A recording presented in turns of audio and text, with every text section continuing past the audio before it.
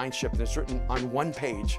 And that one page is a whole chapter. So you can, if you read this one page, you've read a whole chapter. You just didn't know it. But that one page says this: the intention of this book is to destroy internal limitations. And I'm absolutely convinced that for most of us, the only limitations that are actually keeping us from living our lives at an optimal level are the internal limitations of our mental structures.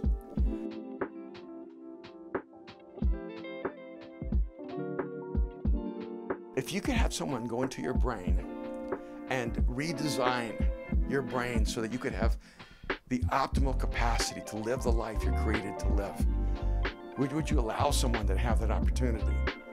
Because that's what happens when you read.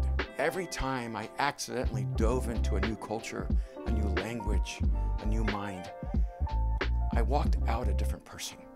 I guarantee you, if you read Mind Shift and apply the principles, you will not be the same person when you're finished.